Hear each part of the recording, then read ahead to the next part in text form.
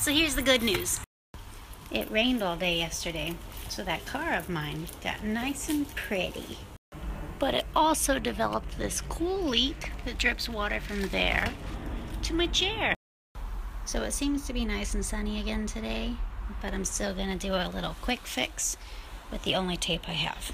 I'm pretty sure the leak is originating right here, so I'm just gonna slap some tape right there. Super ghetto.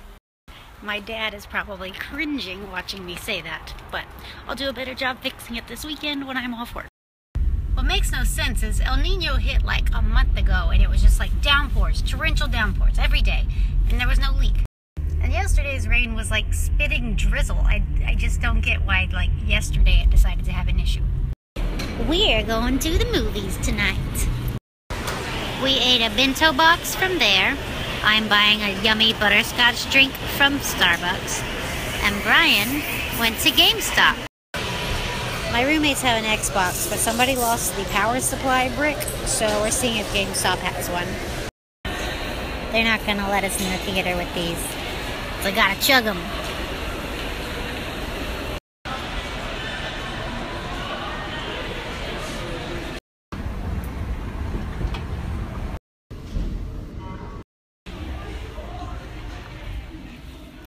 We forgot popcorn. Really only because we got this free money to use. Duh. Oh. You ready to see how full this theater is? I'm really worried if we're gonna find seats. What their lives might have been really like.